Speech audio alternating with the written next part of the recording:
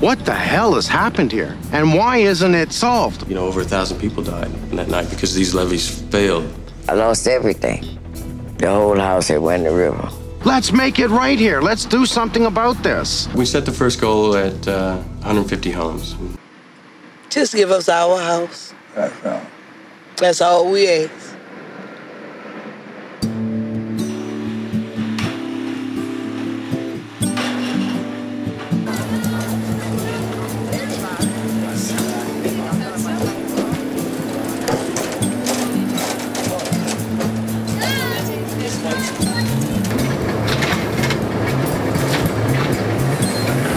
We have the geothermal guys coming in and actually drilling 4 wells. We're actually installing what they call a ground source heat pump, which is basically a geothermal air conditioning and heating system. We use the temperature of the earth, which down here is 65 to 70 degrees. We're going to have 4 wells in space 15 feet apart. And then we're going to connect those pipes together, those loops together.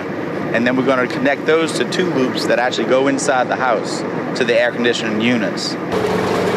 Using a cold earth, just like someone who has a basement, it's nice and cool in your basement, is the same technology.